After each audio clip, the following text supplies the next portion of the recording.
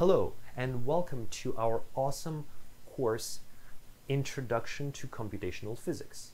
My name is Sasha Chekhovskoy and I will be your instructor for this course. Our course will be asynchronous. That is, I'm going to be pre-recording all of the lectures and make them available on YouTube. We will also have a synchronous component to the course, which is office/hackathon hours. This component takes place at 11 a.m. Every Tuesday and Thursday, and it is taking place over Zoom, so you can get access to it by looking it up on Canvas, where this link has been posted. This is the place on Canvas where you can find all this information. This is where all the course paperwork goes in electronic form, such as slides of the lectures, links to the videos, such as this one, examples, assignments, midterms, and so on. And I would like to express enormous gratitude and special thanks to Christian Hahn and Yoram Lithik, who have provided their materials for the course. They taught it in the previous years. So here's the syllabus. The book that we're going to be following is Giordano and Nekashini, Computational Physics. It's a really nice and physics-oriented book with really clear explanations of the numerical methods and how they help you to solve practical problems in computational physics. We will start with the 4 lectures devoted to the description of the Linux system, a little bit of plotting using Python and GNU-plot, and then we're going to move on to the nuts and bolts of the C language, such as variables, input-output, arrays, pointers, functions, structures, and compilation and linking. So it actually does go into C in quite a bit of detail. So hopefully you will enjoy that. This is the full syllabus. It's subject to change. I'm going to try to brush it up to make it clear what is the lecture that is posted in that day and what is it that you need to read for that day. So thanks for your comments during the office hours earlier, and I will try to improve that in accordance to your suggestions. The grading scheme is really important.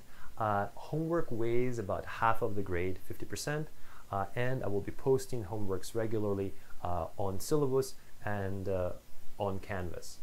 The midterm weighs about 1/5, so it's 20%, and we will take one of the days off so that you can focus on the midterm instead of having the office hours. But that doesn't mean that you will only have one day to work on the midterm.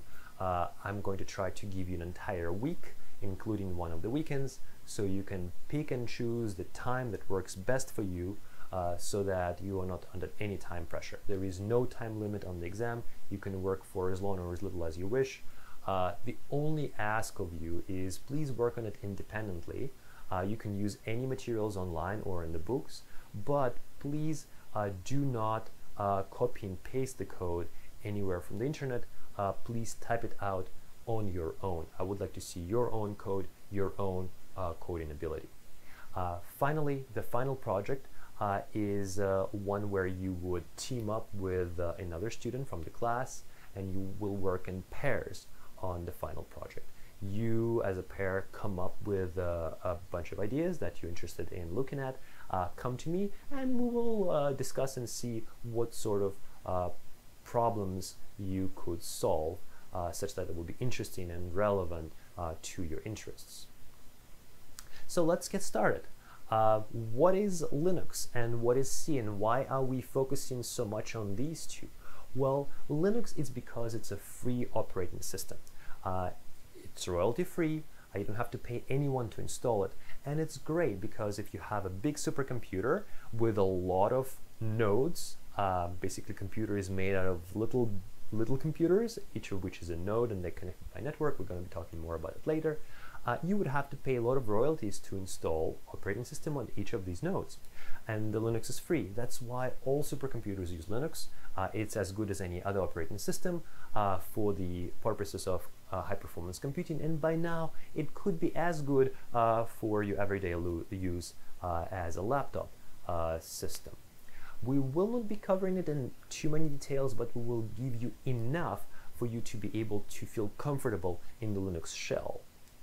And C, why is it C language? Why not Python? Well, Python is good. You may have heard it's really nice and intuitive, but it's slow.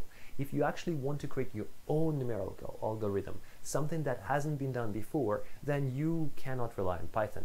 You can use Python to prototype it, but C is the language that you will go to implement that, and maybe then call this new algorithm from inside Python. So that's why we'll focus on C. This is a very fast compile language. It's very close to hardware. It allows you to control the locations of everything in memory, and it is basically replacing Fortran for high-performance computing. C and C++ is what is used to create operating systems like Linux and Android. So it's a really good language to know. Where is the supercomputer? Well, it is right here. It's called Quest. We have one on our campus. It actually is a rather big supercomputer that contains different parts built at different times, and therefore it has different types of nodes. But what's important for you right now is that it's basically a bunch of nodes that are connected by the network. And you can access them and ask them to do something good and useful for you. So this is where you can perform all of your work. So even if you have an iPad, as long as you have access to the supercomputer, you can do all the problem sets. You can do all the computations over there. If you have any questions how to do that, ask me. But as an alternative, I'm also recommending that you will install Linux and C compiler on your own computer so that you actually can do all of the work on your own laptop. Once you leave Northwestern, you will be equipped to do that independent of whether you have a supercomputer access at the time. And that's my goal. I want you to be able to do everything that you like. So this week, we're going to start out with the Linux, Unix basics of the shell, which is kind of the environment through which you interact with the system. We're going to briefly cover an editor, Emacs, although you can use any editor you like. It's just Emacs is packaged with Linux, and so you might want to know how to do that because it's a pretty nice, powerful editor.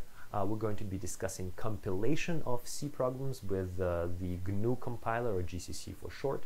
And we're going to be discussing these two, Python and GNUplot, for plotting. Python is a more powerful system, very flexible, that allows you to perform advanced data analysis and plotting plots that look really great. And GNUplot allows you to create great looking plots, but it's less flexible, but much quicker. So we will see what the pros and cons of those both systems are. I almost always use Python, but I thought I will cover GNUplot because it's popular among some circles. So how do you get started? We already discussed a lot of this during the office hours and the hackathon session, so I will not go into details, but this is what I recommend for you to install if you would like to future-proof your laptop so that you could do most of the homeworks and your work on your laptop without having to go to a supercomputer.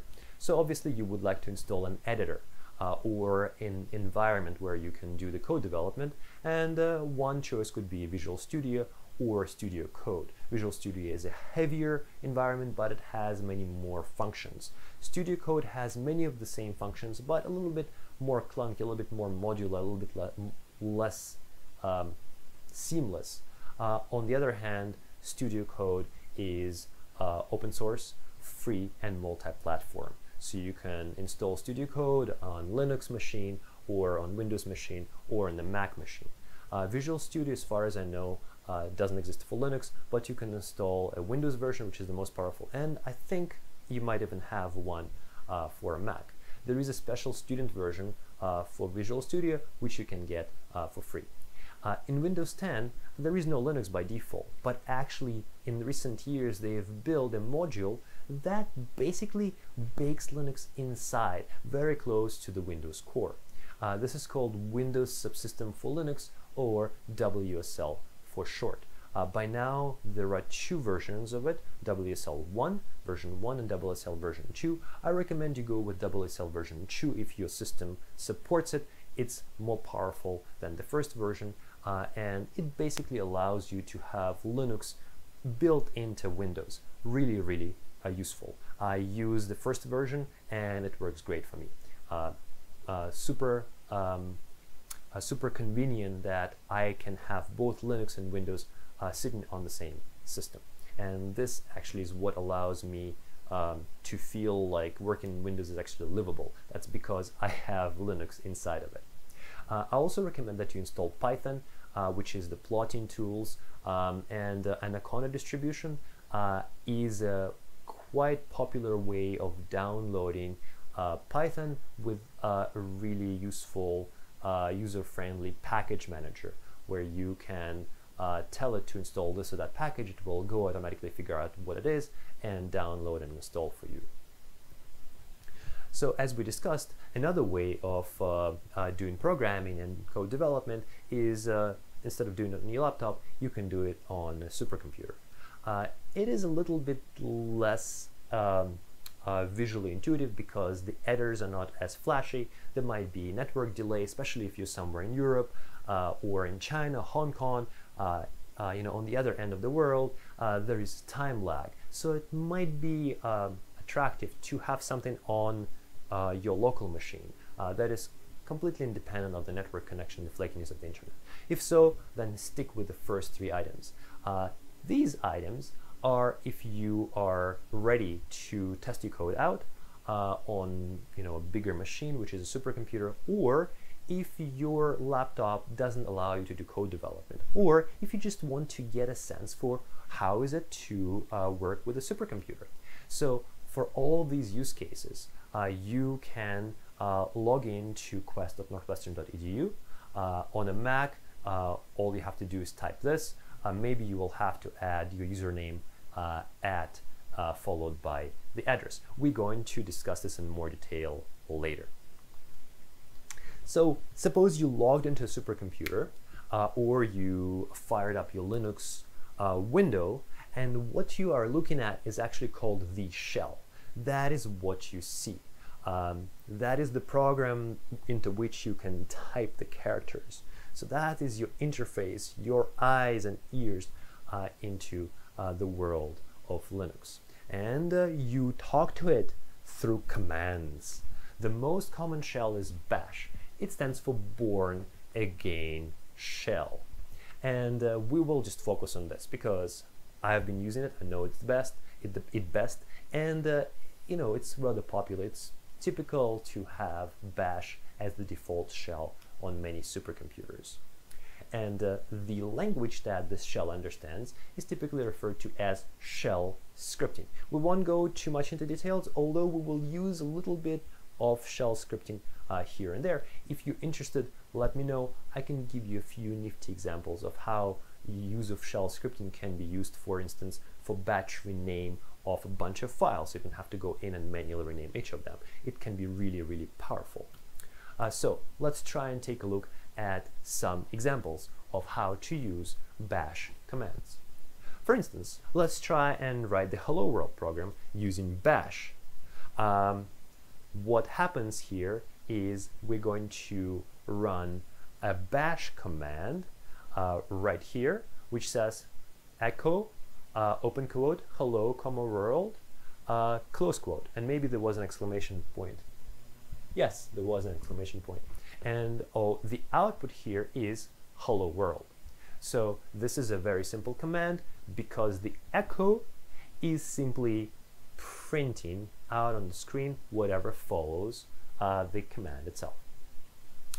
Directories, well, of course, unless you're using an iOS, you actually have access to a directory tree. So you can have a kind of a folder, which is what directory is, and inside of it there could be a bunch of files. So directories allow you to organize files such that you can easily find things that are kind of grouped together by topic, So problem set 1, that would be a folder perhaps. Although in Windows it's called folders, on Linux it's referred to as directories, although by now I think the two terms are interchangeable in a colloquial language. So home is a special folder or directory. It's your landing page equivalent of a directory in the Linux system. That's where all of your personal stuff goes. So that's the place where you end up when you just logged into the cluster. And you have typically full control over what directories you create in your home. Other users typically don't have access to your home directory, so this is where you put all of your personal stuff that you don't want others to see. Please know that on many supercomputers, if your code produces massive amounts of data, like terabytes of data, you don't want to be putting it into your home directory. You want to go into a special place that is meant for that. Typically it's called Scratch. We're not going to worry about it right now because we're not going to be creating massive amounts of data, but just for the future, when you do get to that, keep that in mind. Look up where is Scratch folder, and they will tell you Scratch is sitting over there. So how do we jump between the different directories? Well, one of them is PWD. It is present working directory. That's the directory where you're sitting in, but because you don't know where you are, this is basically a way for you to find out where I am. It's kind of the GPS of the file system. The current directory has a shortcut. You can always refer to the current directory as dot. If you want to list the contents of the current directory, you type ls. If you want to list a different one, you will have to put its name after ls. We're going to see that later. If you want to change directories, you use cd command. cd, and then you give it the directory into which you want to change. So as we saw previously, directory structures are like trees, so you can specify the different levels of your tree structure and hop down the directory tree. You can also go back up the directory tree by using ... which will be the parent directory one level above.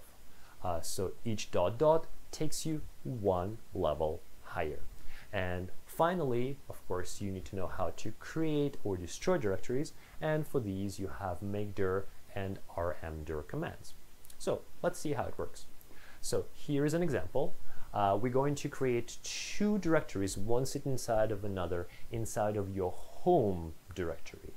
We will go all the way down to the innermost directory, then gonna go back up, and then we're going to delete both of these directories. So let's take a look at what's going on here. So first let's check out where we are currently located. Then let us create foo. Let us create subdirectory of foo that is called bar. Then let's go and change our directory into foo bar. And then let us make sure that we actually are sitting in that, and pwd shows the full path, the root directory, and then all the directories and subdirectories in the directory tree. Then let's go back up. ... /... means we're hopping once and twice up, so we're going to get out of foo bar into the directory where we created those two. And then we're going to remove the innermost directory, foo/bar, and then we're going to remove the foo directory. We're going to make sure that we're still where we intended to be, and we're done. I hope that was clear. Let me know if not. So symbolic links are super nice. Why is that? It's kind of a shortcut to go where you want to go. We have a project space that is shared among all of us within this course, and it's sitting in /project/E20271, where E20271 is the name of our allocation on the Quest supercomputer. So it's maybe really hard to memorize one extra thing, E20271, and also this project slash beforehand, before it. So what we can do, we can create a symbolic link, and this is done through ln-s command. ln stands for link, and the -s is so-called a switch, which tells it to please create a symbolic link. And what we're going to do here is we're going to create a soft link to projects E20271, and then after that we're going to put down the name by which we want the symbolic link to be known. So now we are going to be able to change, instead of this path, projects E20271, you can simply refer to that as PHYS-352. Actually, it's not Phys, it's just PHY. Once we go into that directory, you can print the full path, and you see that the full path looks as if we are sitting in the real physical directory PHYS-352, which doesn't really exist. It's just a soft link. So if we get out from inside of the symbolic link, we're going to be in the directory where the symbolic link is, not just one level above the directory to which the symbolic link points. Okay, we now know how to work with directories. So let us now see how we can arrange the files between the directories. And one of the most important commands is cp, that stands, as you may have guessed, for copy. If you want to copy an entire directory tree, you can use -r switch in order to copy directories as a whole with all of their contents, or in other words, recursively. You can also view the files, which is cat. Don't confuse it with dog. There's actually no dog command under Linux, unfortunately. So cat followed by the file name will blur out the entire file contents. And if the file contents are 100 pages, you're going to have to be patiently sitting there and waiting until the terminal scrolls through all of these 100 pages. If you want to be able to page down through the file contents, then less is better. If you type less followed by the file name, what that is it's going to show you the first page of the file name, of the file contents. If you press space bar or down, you're going to be able to go to the subsequent pages, or you can go back up. In order to get out of it, you need to press Q to quit. Finally, really important one is remove the file is done through the rm command. So you type rm file name and the file will be removed. It also works on directories, which are actually just another type of file, but in order to remove a directory, you might need to add a switch to that, which you will discover when you try to delete it, and then you will Google how do you remove a directory. It will tell you. So let's take a look at a few examples. So suppose that we would like to copy a file, the standard file that we will see. It's standard input output.h. It's a header file that's used in C everywhere, and we're going to copy it into the current directory.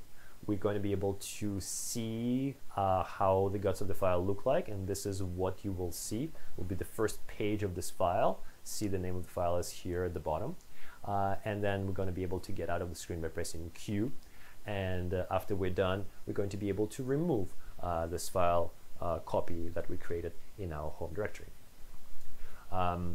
So now let us try and run a file that is executable. All of these commands actually were executables, and we didn't know where they were located. We just typed the name and they just magically were run. It's because the operating system knew where these files are or where to look for them. So if you were to create your own executable, how would the system know where to look for that? So one way is you're going to be able to give the system the full path to the executable. So let's take a look at how that works. So for instance, over here, we can create a directory called foo. We're going to copy an executable from the standard location of bin into that directory foo. And then we're going to call it in something else. Like instead of hostname, we're going to call it differently, my hostname. So my hostname is a file that's identical to hostname, but it's located inside of a foo subdirectory that we created. So let's now run it. And this is a problem that we're going to run into, that our bash will complain that my hostname is not found. So what can we do? Well, we can give it a full path, and then the system will know where it is located, and it will actually print out the host name or the name of the node on which you are currently logged in. You can also provide a relative path /my_hostname, and that will also work. The reason why Linux system doesn't allow you to run an executable that is sitting right there in your local directory by typing its name is that of security. Because suppose that somebody wanted to trick you into running a malicious executable, I would call it ls, and I would put it in your local directory. So the next time you type ls to view the contents of your current directory, you would inadvertently run the bad, infected executable. In order to avoid that, you need to be specific to the system that you actually intend to run an executable that is sitting in the current directory. So you would have to run /ls, like here, /my_hostname. Just here the executable is called differently. Or you would have to provide the full path. There are other ways of allowing you to run executables which are located in non-standard locations. And that is if you add them to the path variable, environment variable. So the system has a repository of variables which make up its environment of variables, and one of them is called path. So now let's talk about all of this variable thing in Linux. So environmental variables, these are the variables that bash uses to enrich your environment, to provide some sort of long-term memory of where things are, how things are supposed to be eaten, and so on. So home, for instance, is a variable, and they have a default value that is pre-assigned by the shell when you log in to point to your home directory location. You can view all of the environmental variables that are defined for your session by typing env, short for environment. And when you do that over here, you will see, variable name equal blah and so on. And this is just the beginning. They could be, 100 lines or a few hundred lines in there, depending on how busy the environment is. So the important variable that we would like to understand is home. But how do I check the value of the variable? So you can do that by prepending a $sign in front of the variable name. For instance, echo home will print out the path to your home directory. You can create new variables, or you can modify existing variables. So in order to do that, you will have to start your command with the export command. And you do not use $signs in this case. So here you would, for instance, have to write export foo equals to bar in quotes. That means that you've created a environment variable called foo whose value is bar.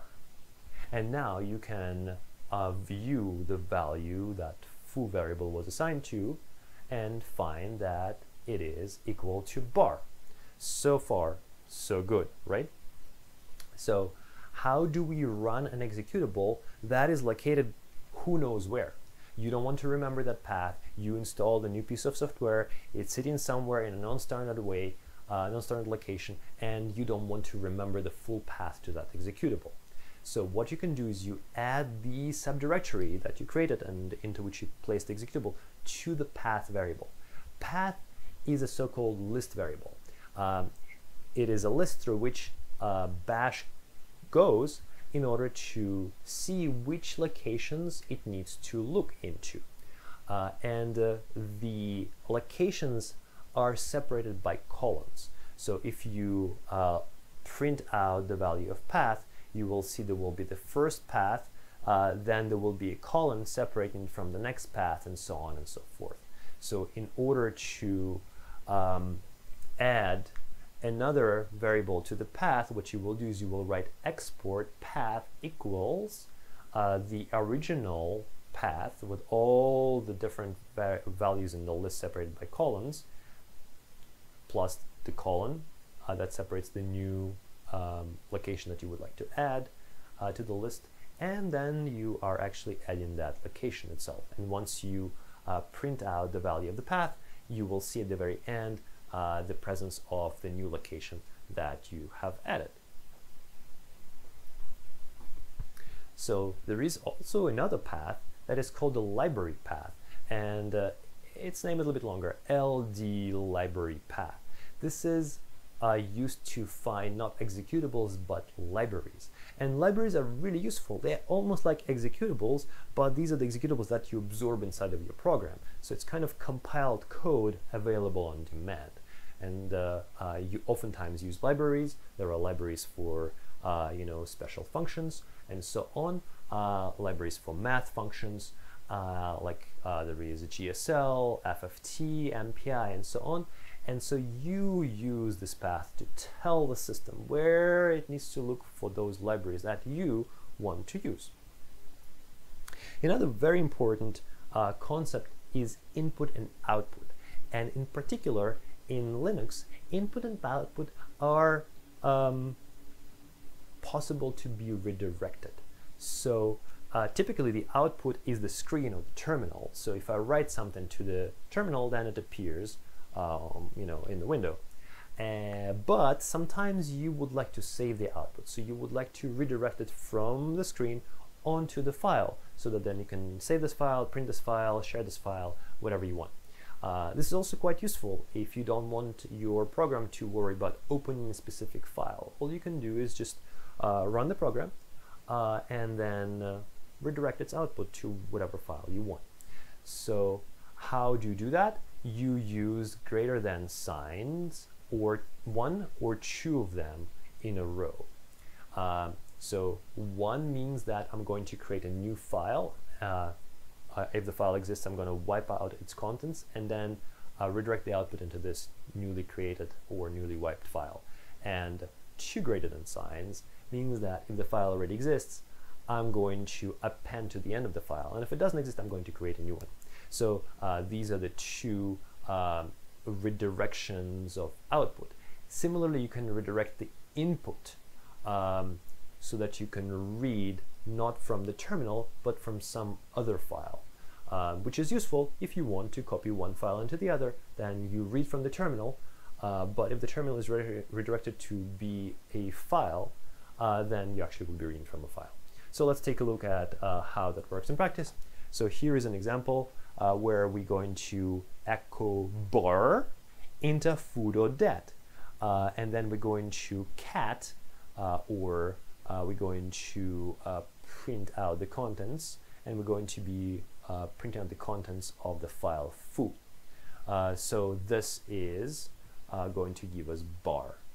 All right, so bar was printed onto the screen, so echo bar prints it onto the screen, but because we are redirecting the output, the screen, into a file, what would go into the screen will actually go into this file. And then if we want to read from the file. So cat without any arguments would just read from the standard input, but we are redirecting the standard input to be read from a file, and so that's why we're getting back the bar, the contents of that file. What you can also do is you can kind of create a daisy chains of different commands, where command number 1 outputs something that is used as input into the other command, and then that one outputs something else, and that can be piped into the third command, and so on.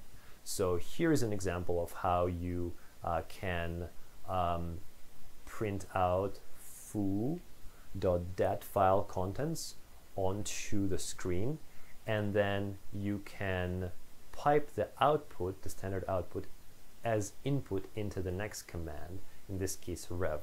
And what rev does, it flips the order of the characters, and so you're going to get out here rab, which is the reverse of bar.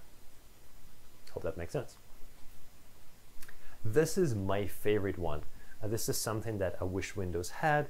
Maybe it has by now, but Linux has had it for ages. I remember I was still in college, which was in the 1990s, and Linux already had that, and I was so fascinated, and it keeps fascinating me to this day. So you can run a command in the background so that it's not going to be taking over your terminal, which is super useful if, let's say, I want to run a graphical interface software. So I'm sitting in terminal and I say, please start my editor. And instead of the editor starting, popping up a window and then taking over the terminal, if you append ampersand sign at the end of the command, then the editor will start, the window will pop up, and you will get back access to your terminal. That's because the editor will be backgrounded. It will not be sitting in the foreground, therefore taking control over the terminal. It will be sitting in the background, and so the terminal will be unaffected. You will get the control back to that. So that is precisely what is described here. This is fantastic as well. Windows uses that, but Linux is much more powerful here. You can use wildcard matches. If you want to, let's say you have a series of photographs and you would like to refer to all of them at once. You don't want to list all of them in the command line. You can say photo star will match all of the photographs that start with photo, and let's say followed by numbers or combination of characters, anything like this. Star stands for all of them. So example here is we would like to list all of the files sitting in the include directory that end in .h and that start with L, which typically refers to as library, right? L is library. So L star.h is all the files that start with L and end in .h, and these are all of these files. So super useful. You can immediately filter out a lot of files like that without breaking a sweat. Please be very careful, because wildcards can be wild. And if you, let's say, want to say, I would like to remove all the files that start with X, so you type rmx star, but there are so many ways it can go wrong. You can accidentally drop the X and just type rm star, and then it won't ask you sometimes, and just remove all the files in the current directory, so you will lose all of your work. Or you can type rmx space star accidentally, and what it will try to do, it will try to ram a file named X, it won't find it, and then it will remove all the files that match the star, which is all the files. So be very careful. If I am working with data that I know I cannot easily reproduce, I'm working with the code, I never ever use rm. What I do is I move the files I don't want elsewhere.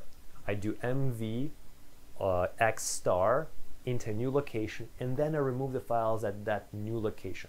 So that is a safer way of operating, and moreover, I use version control that I mentioned during the office hours, Git versioning system, which allows you to avoid these snafus, because you will have saved your work previously. There are a lot of tricks in order to make working with the command line faster, save you type strokes, avoid developing carpal tunnel. For example, if you want to jump between the beginning and the end of the line, you can try using home and end. Sometimes that doesn't work. In this case, Control A and Control E will take you to the beginning and to the end of the line. You can also cut and paste the line. Control K is the cut and Control Y will be the paste. If you want to go back to the previous command, all you have to do is type up and you will go back to the previous command. You keep pressing up to go back more and more and more. If you want to go back to a command that was a long time ago, but it started with something specific that you remember, you can type exclamation point followed by first few characters of the command, and it will find that command and will repeat it. For instance, if you type hello world, echo hello world, and then you would like to repeat that command, you will type exclamation point E, and it will repeat the last command that started with E, which was precisely this one. There are other tricks. For instance, you can type Control R, reverse search, and type the command, start typing the command will show you the last match. This in fact is what I prefer because I have control over how many characters I type, and I can stop typing once the command that I want actually shows up, so I can preview it before running it. Whereas with exclamation point, it just runs the last command and it might not be the one if you didn't type enough characters and it matches a later command that I didn't really want. Man doesn't stand for man, it stands for manual. And please look up what this means if you have never seen this. It's something that should be bleeped out. So if you want to understand how to use a command that comes with Linux, or if you install later, you don't have to go onto the web and look it up. You can type manual, followed by the name of the command, and it will show you how to use it. You can use it on Linux tools. You can also use it on C commands as well, because all the manuals are kind of kept in a centralized location. So for instance, if you're interested in understanding how to use this really powerful search command, grep, then you just type man-grep and it will show you how to use grep. Grep, haha. Well, let's take a look at how to use this command. You can go back and read the manual, but this is one example of a tool that can simplify your life enormously, and I wish Windows had it. Maybe it has it by now, but honestly, who wants to wait for that when you can have full Linux set of commands at your disposal already? So, for instance, grep prints out all the lines in the file that contain a certain pattern you're looking for. It could be a word or a string, or maybe a particular character you're searching for. If you want to find foo, for instance, in all of the system files, who would want to put foo in there? Well, you will see how the developers were having fun. You type grep foo and then the location in the system. So in this case, it will be usr include /star. And it will show you all of these hits that contain foo. Ooh, PS and kill. No, it doesn't mean postscriptum and kill. It means find processes that are currently running. PS stands for processes, and kill doesn't necessarily mean what it means. Kill means send a signal to a process. So for instance, if you actually want to kill something, meaning the process, you would want to type kill -9, where -9 is a signal that means kill for real, followed by the process ID, and the process ID will come from the output of PS command that gives you a listing of the currently running processes. So for instance, if you type PS -u followed by your user ID, you will get the list of the processes that you started here. This is SSH daemon, this is bash, and I have no idea why sleep is in there, but I guess, you know, bash needs to sleep. Actually, this is a sleep command that just waits for a certain time. And then you will see that PS, the command that you ran, is actually listed among the commands. So if you would like to delete the sleep command, which wasn't supposed to be there, right? No, well, of course, we started it just for us to be able to kill something. It's doing nothing there, it's sleeping. Then you can type kill -9, the process ID of that command. Let's see, is that one? 9942? 19942, exactly. So then you will see confirmation that the sleep command was killed, and see we started with sleep 50, which means that the command would do nothing for 50 seconds. So if you wanted to reproduce that, you would type sleep 50 %, which would put in the background, and then when you run ps, it would show you as sleep as one of the commands that's running in the background. Although it's doing nothing, it's still running, and then you would be able to kill that. So that's what you would do in order to try to do this yourself. SSH and SCP. Ooh, now it's getting exciting. It's heating up. SSH, you may have heard about it. It's a secure shell. This is how you can securely connect to a server. And SSH, when I was visiting China, SSH is a great way of bypassing the Great Chinese Firewall, because you can use it as a poor man's VPN. Oh yeah. Or rather a proxy. So you can, for instance, set up a SOX proxy for those who may have heard about this using SSH. You can also use it to access Quest and get this beautiful terminal window where you type things in and they actually appear on the Quest supercomputer, and then they travel back to you and they appear on your screen. You can also use SCP, which is copy files over SSH, secure copy, SCP, SSH secure shell.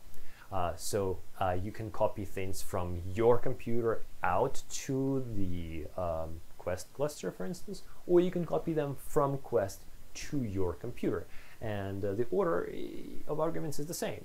You type in SCP, where to copy from, which could be a local file, and where to copy to.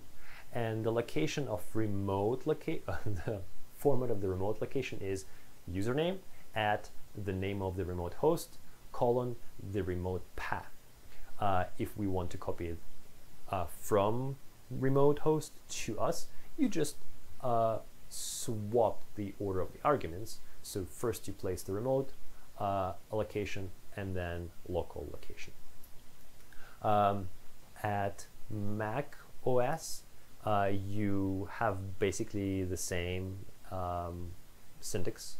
You can have different implementations.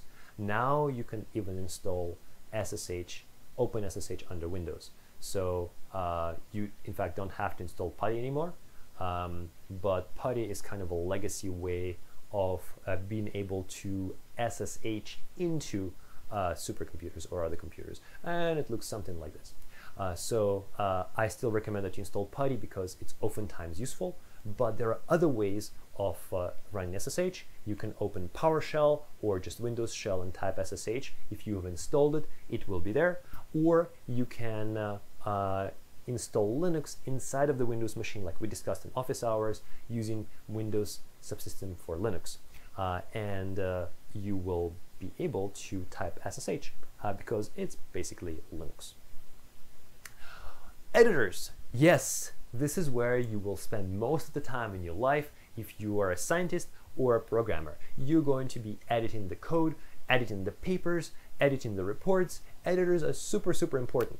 And so, although the purpose of editor is to put text into a file, how you put the text, how you indent it, how is the syntax highlighted, and so on, what's the format, is really important. So that's what the editors do for us. So of course you could do echo blah into the file. It's pretty hard to type blah blah blah blah blah into the command line, so you actually want to have some sort of visual interface where you can choose where other characters go instead of knowing a priori where they will go. So there are a few really popular editors in Linux, which are VI and Emacs. VI is really powerful and makes it really hard to screw up, so it's really popular among Linux admins, sysadmins. And Emacs is a little bit more user-friendly and super powerful. Emacs, in fact, is my favorite editor to write scientific papers in LaTeX. There are other ones that are even more friendly, kind of out of the box and have to figure out how to use them, because VI, you have to read the manual. Emacs, you'll probably have trouble getting in and out, or yeah, I mean, I guess you can start it, but like quitting it, it's a lot of trouble, and VI is even more trouble. But Sublime and Studio Code are these really nice, super user-friendly editors that I highly recommend. They have really awesome syntax highlighting, and maybe even more. They will give you contextual help, and so on. So try them out, try a few, and see which ones you prefer. We will often use Emacs in the examples. It doesn't mean that you have to use Emacs. It's just Emacs is installed on most of the supercomputers. So knowing how to use either VI or Emacs is really useful, because once you get access to a new supercomputer and you don't know which editors are installed, these are the two that you try. And one of them will probably be installed over there. So this is a quick cheat sheet. Not even cheat sheet, but just a combination, like a list of the commands that you oftentimes need to use when you're using Emacs. More complete cheat sheet is available at this link. As we discussed, you can move to the beginning and the end of the line using Control-A and Control-E. If you want to delete from the current location to the end of the line, you type Control-K. And if you want to paste something that you've saved, you type Control-Y. You can search, type in Control-S, not surprisingly perhaps. If you want to save a file, you have to press Control and type X followed by S. So that's a bit unusual. This is where you have to stretch your fingers. If you want to open a new file, find file, you type Control-X followed by Control-F. If you want to save the file, you do Control-X, Control-W, or Control, actually, not sure what's the difference between write and save now. Well, you will tell me. And I've never used it, I think, in my life. And quitting is as easy as Control-X, Control-C. So take a look here, and we're going to have a few examples in the next slides. Before we get there, let's take a look at scripts, because script is a file with a bunch of commands in there. If you don't want to remember the order of the command or the names of these commands, it's pretty useful to be able to put them in one single executable file and just run that one file, and that is called a script. Typically you start the file by pronouncing to the operating system what sort of script it is, and you start it with this weird £! exclamation point followed by the location of the executable, the script interpreter.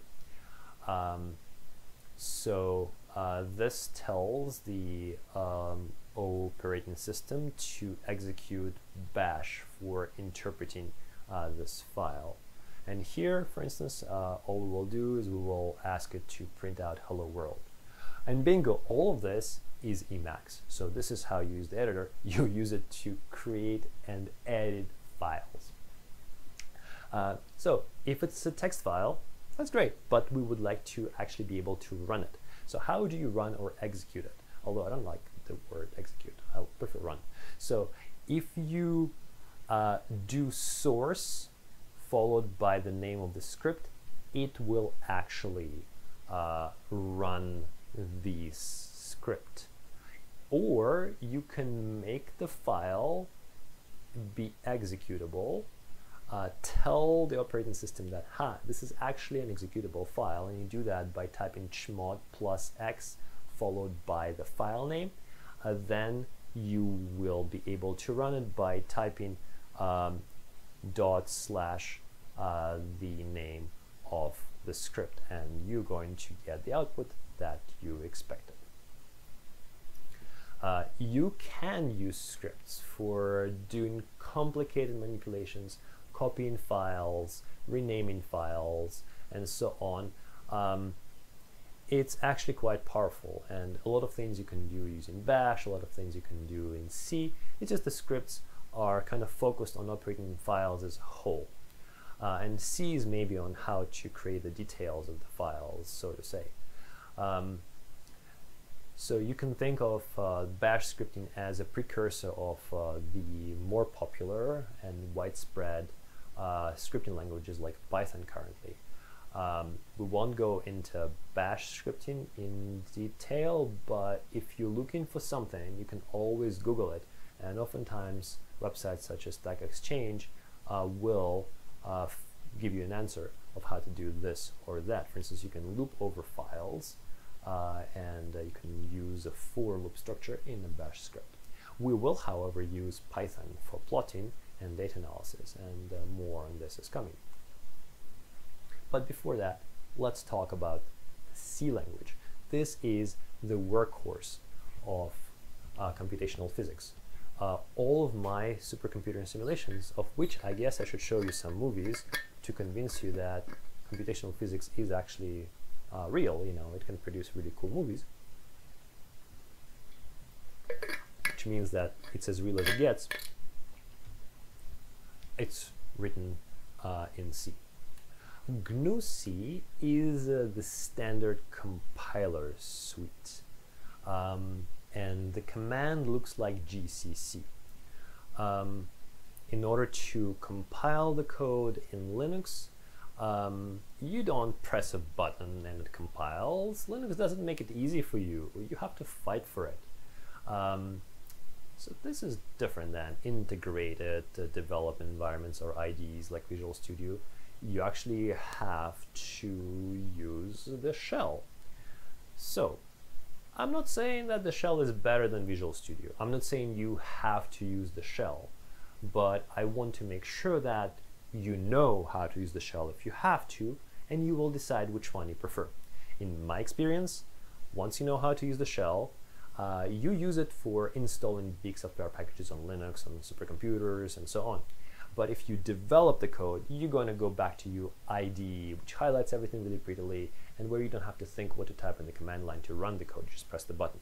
So for the development, I use Visual Studio or Xcode, it's analog on Windows, or Visual Studio Code, whatever you want, any integrated development environment. And then once you've figured out that your code doesn't have bugs, it's ready to run, then you copy the file onto Linux, and then you use the command line to compile it. So let's see how we would actually do that. So C is a high-level compiled programming language, but at the same time, it's kind of close to the hardware. So it's high, but not too high. You have symbols and syntax. You can read it, you don't have to like interpret it in some weird way. It's not like machine format. It actually has, you know, it's written basically in English. You can look at it and kind of guess, if you don't know what C is, what is going on. But it is at the same time compiled, meaning that there is a tool that would read in this text and translate it into something that the machine understands without much thinking. Okay, so that's what compilation means. Translation from human readable format to machine readable format. So machine readable format means humans won't really get it. It will be a bunch of gibberish. And this is the file that you execute. This is the file that you run. This is the file that you put after / in order to see what your program will output. So let's take a look at the very first, very simple example with a simple code that I placed into this location, project /E20271, which, remember, we have created softlink for, which is PHYS-352, and then there is a subdirectory of that that's called share. So what are we going to do? We're going to go into projects E20271/student. You can create your own subdirectory in there. You can copy into your working directory here. Notice it's not a home directory, it's a directory where you can put big files. You copy from lecture 1 hello.c, and you can take a look at what is that hello.c. And you can compile hello.c, by typing gcc hello.c -o hello.exe. So -o means output. So this is the file that you compile, and this is the file that comes out. This is the result of the compilation of the executable, and then you can run it by typing / the name of the executable, in this case hello.exe, and not surprisingly you're going to get hello world. So that is what it is, and of course I didn't go into the details, but this is what the contents of the file look like, which we will not dwell on for the moment. I really recommend to check out this tutorial on how to use C language, www.learn-c.org. Python, a super amazing tool that can create fantastic, very visually attractive plots, perform data analysis. Python, you can think of it as a high-level language that is interpreted, so it doesn't get compiled. So every line gets interpreted in real time, but it has a lot of powerful libraries which are compiled. So if you want to run one tool, take its output and put it into the other tool, and then take its output and plot it, this is what Python will do. Every time there is a computational intensive operation, then it will make a library call, and then it will get the output that then you can give it to another library call, and so on. So that's what Python is really good at. It's kind of this spider in the middle of the spider web, and has access to all of these nicely compiled tools, which are really fast, and kind of the centralized place, kind of centralized terminal where you can have access to all of those libraries in a centralized location. So let's try and see how to install it. The easiest way to do that is to download the Anaconda distribution, just like we discussed during the office hours, and it has so many pre-built compiled packages for plotting, for solving ordinary differential equations, for symbolic solutions of equations, you name it. Here is an example of what you can do with Python, how to make a simple plot. So you start Python by typing ipython --pylab. --pylab is instructing Python that it needs to be ready for some pretty plots. Then you import a few of those compiled libraries. These are the fast libraries that can crunch the data and plot things. We're importing NumPy as a shorthand NP, so we don't have to type NumPy every time. We just need to type 2 characters, N and P. We're importing matplotlib, so NumPy works with numbers like arrays and so on. Matplotlib is a MATLAB analog for Python.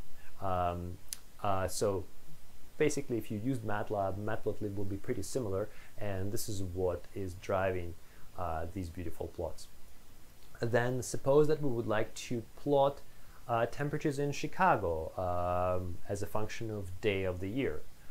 So what you do here is you load the table which is sitting in this text file, which you can either copy from the shared data on the Quest supercomputer, or you can get this file from Canvas.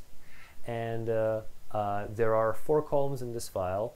The first one is day, the second one is high, the third one is average, and the fourth one is low temperature of the day.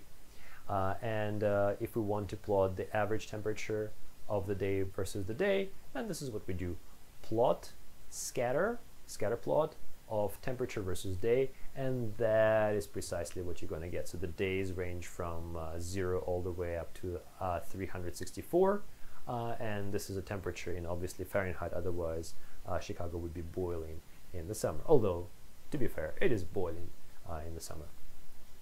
You can also plot several of the scatter plots on the same plot, and you can add a legend that tells you which color of points represents which type of data. So here we do the same sort of preamble, reading the file the same way, but when we plot, we can add an extra argument that tells how to label this particular data set. And you can use LaTeX notation over here if you've used it. If not, look it up. I'm happy to tell you more and point you to the literature. And in order to show the legend, you type plt.legend. And this is all that you need in order to produce this really beautiful plot. There are so many other things that you can do. You can add labels along the axis, you can change the fonts, you can change the size of the symbols and the color of the symbols depending on the value. You can do a lot of exciting things that I will not be covering here. There is a lot of information on the Matplotlib website. Go over here. There is a whole gallery with the code that generates each of these beautiful images. You can copy and paste the code, play around with it, and learn by example. Python is a great language, intuitive, that you can easily learn by example, and that's what I've done when I was learning myself. Hopefully that might work out for you as well. GNUplot is an older tool that many people still use. It is well supported and documented. It's driven by commands from the command line, but you can also do that by creating scripts. This is not my personal favorite, but if you want to really quickly look at the contents of a text file, it's unbeatable. So let's take a look at what it is really briefly. So the latest stable release on Quest is 5.04. It keeps changing.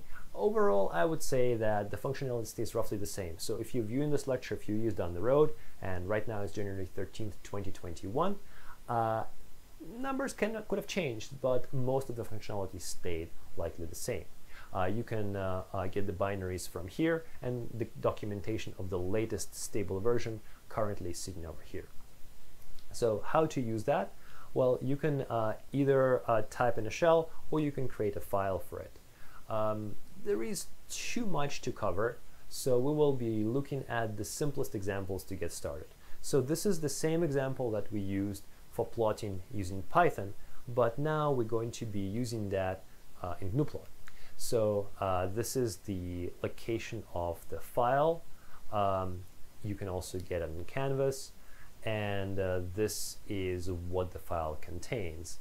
The first one is the day, and the second, third, and fourth columns are the temperatures, high, average, and low, like we discussed previously.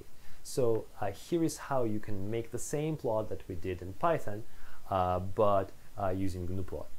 So first of all, you run GNUplot by typing GNUplot, which is not a surprise, right? And then here, what you will do is you will type plot, give the full path to the file in quotes, and you will say using, and then you will put the X column index, column Y column index, and you can label it by using the keyword title and then labeling it with whatever you want. So 1 is the first column, the day, and the third column will be the average temperature, and so that's precisely what you're going to get. If you want to plot several things, then this is how you do that. You type plot, the file name, using, title, and then you put here a column, I think, if I remember right. See, I'm not using GNUplot, so it's a bit hard for me to tell. And then you giving the same file name using 1, 2, so that will be the high temperature, and then there will be 1, 4. Let's see, 1, 4 over here, yes, and then there will be low temperature. So that's what you are going to do. So it's good for quick plotting, but as you can see, this actually is much harder to read than that really clean notation that we were using in Python, where you have this really nice breaking down of complex commands into like really small and nicely separated individual commands. So that is why I prefer Python. If you ever want to go back and see what have I done, a Python script is much easier to read and understand. So what are we going to be doing in the next lecture? We're going to look in more details of the C language. We're going to look at the variables, how to input data from files and write to files, how to decide what to do if then else, and how to create arrays that store the data. Take a look at what we have gone over today before the next office hours on Thursday. Try and see if you can understand what's going on in the lecture and whether you can reproduce these examples that we have covered here. If you are interested in more reading, you can look at Practical C book, these chapters in it, or take a look at learn-c.org for a really useful tutorial on the C language.